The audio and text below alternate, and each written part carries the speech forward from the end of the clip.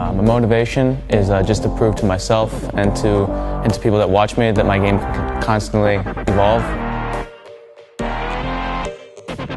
Well, unlike most people, it's my full-time job, you know. I just teach, train full-time. I don't have a part-time job doing anything, so pretty much, you know, every win is like, you know, my next meal. Regular day of training, just like to be on the mat all day. When I get off the mat, I feel guilty about it. You know, when I go to lunch, I'm like, I think that someone else is, you know, doing something else right now and getting their work in.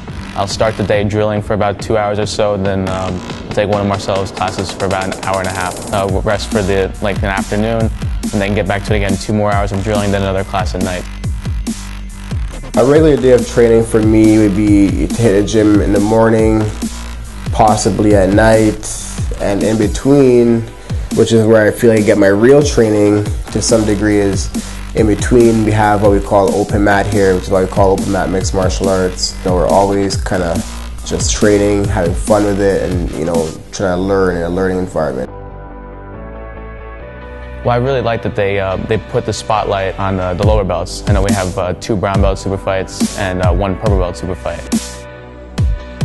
You know, I'm fighting Gianni Grippo. He's a huge name in America, probably like top 3, you know, pound for pound, brown belt. So the chance to fight him here in my hometown, Toronto, it's a big deal, you know.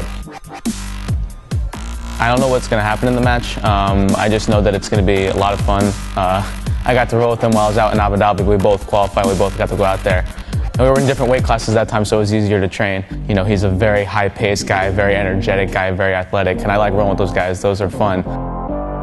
I like to overview my fight all the time, like just going over in my head what'll happen, and me and Gianni double guard pulling, but not like the usual double guard pull where it gets boring. You're gonna see both of us trying to hit the barrel bull repeatedly over and over in the match till somebody gets it.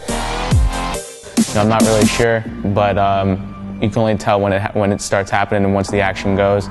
I'll definitely look at matches and try to have a strategy, but you know, you can't have your mind focused on just one thing, or else maybe you'll be missing other opportunities around. So I'm ready for anything. Just hopefully my arm gets raised at the end.